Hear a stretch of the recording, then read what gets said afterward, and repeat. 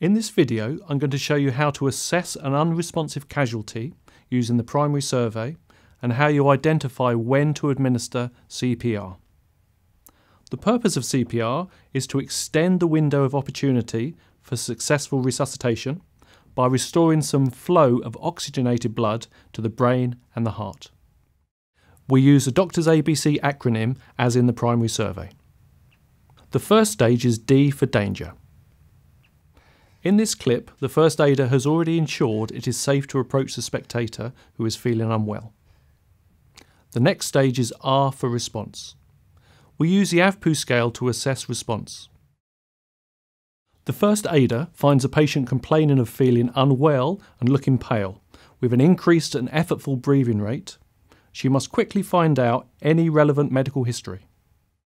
Hi, I'm Lottie, I'm the first aider. Can you tell me what's happened? Yes, I'm really short of breath and I've got this crushing chest pain at the moment. Okay. The casualty is A on EFARU, but clearly unwell and displaying signs and symptoms of a suspected heart attack. Help is required. Can I have some help over here, please?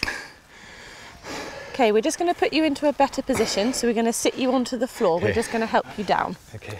Moving the casualty onto the floor is advisable in case his condition deteriorates. Tony, have you had any medical conditions or history of being unwell? No. Okay.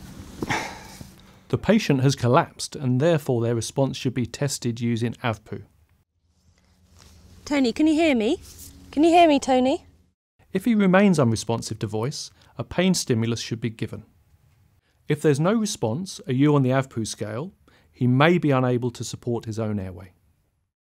With a now unconscious casualty, the next stage of Doctor's ABC is to perform a combined check for the presence of an open airway and normal breathing. The first aider needs to perform a head tilt and chin lift. This is maintained while performing a look, listen and feel check for 10 seconds.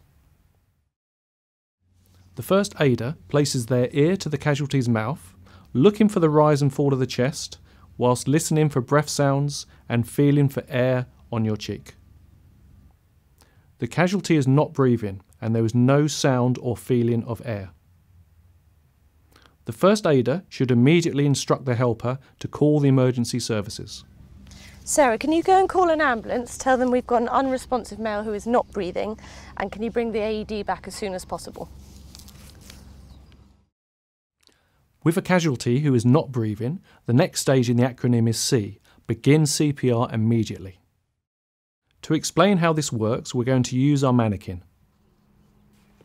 Kneel at the side of the casualty and place one hand in the centre of the casualty's chest. Place the other hand on top so that the fingers are interlocked. Press down on the chest at a depth of 5 to 6 centimetres, or a third of the depth of the chest. 30 compressions are carried out at a rate of 100 to 120 per minute. Next, you need to give 2 rescue breaths. Where possible, use a face mask or shield to avoid direct contact and therefore reduce the risk of infection. Pinch the casualty's nose and open the airway by performing a head tilt and chin lift. Place your lips and then blow steadily into the mouth, watching for the rise of the chest. Remove your mouth and maintain the head tilt, chin lift, while the casualty exhales. Perform another rescue breath before returning to compressions. CPR is continued unless the casualty shows signs of life or until the emergency services arrive and take over.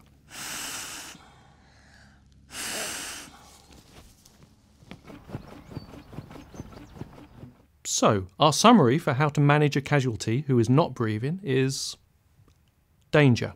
Make sure the situation is safe to approach. Response.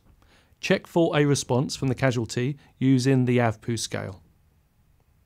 Shout for help. You will need assistance. If unresponsive, perform a look, listen and feel check to assess for an open airway and normal breathing. If not breathing, ensure an ambulance has been called and an automated external defibrillator, or an AED, has been requested.